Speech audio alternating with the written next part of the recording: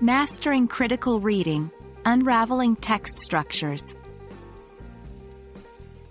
Hello, English learners. Today, we're diving deep into the world of critical reading, more specifically, into the section of Analyzing Text Structure.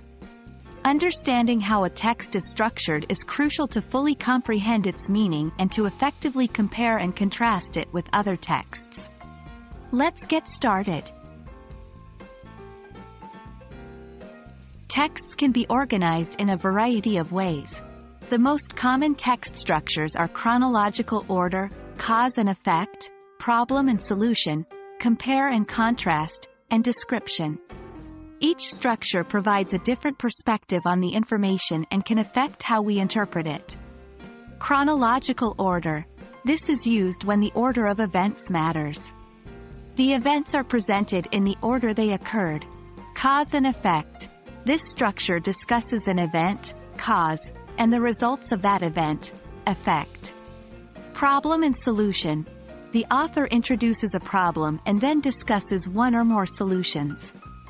Compare and contrast. This structure discusses the similarities, compare, and differences, contrast, between two or more things. Description. The author describes a topic by listing characteristics, features, and examples. The key to identifying text structures is to look for clue words or phrases. In a chronological order structure, look for words like first, next, then, and finally.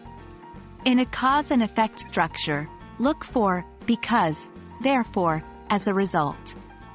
In a problem and solution structure, words like problem, issue, solution, resolve, often appear. In a compare and contrast structure, words like similar, different, in contrast, likewise, are usually used. In a description structure, there may not be specific clue words, but the text provides detailed descriptions of a topic. Analyzing text structures not only improves your understanding but also assists in comparing and contrasting texts.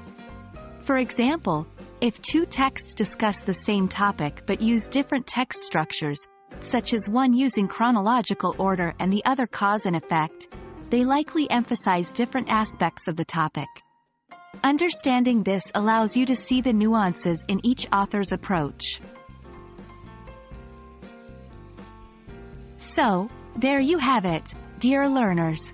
Text structures are the building blocks of effective reading comprehension and critical reading. They reveal the framework of a text, leading us to a deeper understanding of its meaning. Practice identifying these structures as you read, and you'll find your comparison and contrast skills improving as well. Until next time, happy reading!